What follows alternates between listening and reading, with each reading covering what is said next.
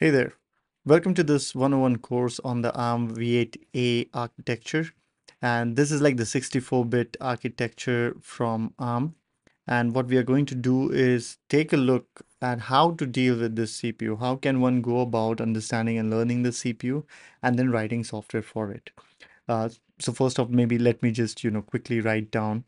So we are going to take a look at the ARM v8-A class of CPUs. What A is, we'll talk about that in a while.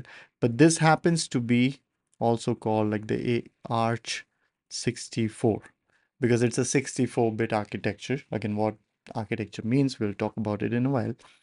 And we are going to only, specifically focus on how to study these, study slash, understand.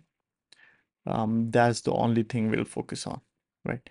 And now let's talk about what ARM architecture means, what ARM is.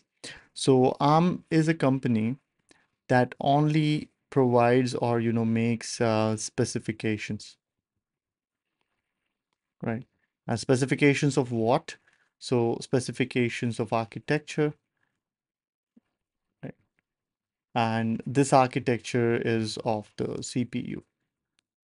So what a CPU should do, this is a company that kind of provides specifications for that.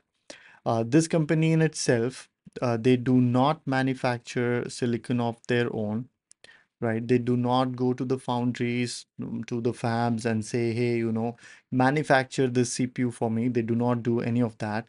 They only provide specifications or documents, so to speak, architecture documents. And then there are other partner. Oh, okay. There are other partner companies,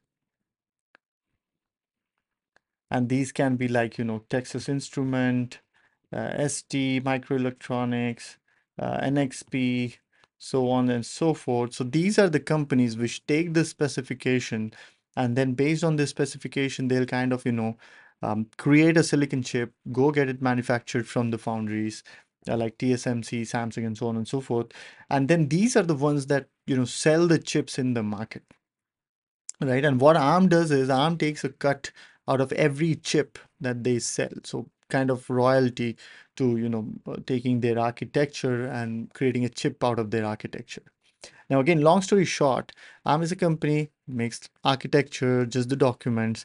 They take royalty in terms of whoever, is wanting their architecture and converting it into the chip. So that's like the business model. Now the question is, what all CPU architectures these folks provide, and that we'll get to in the next video.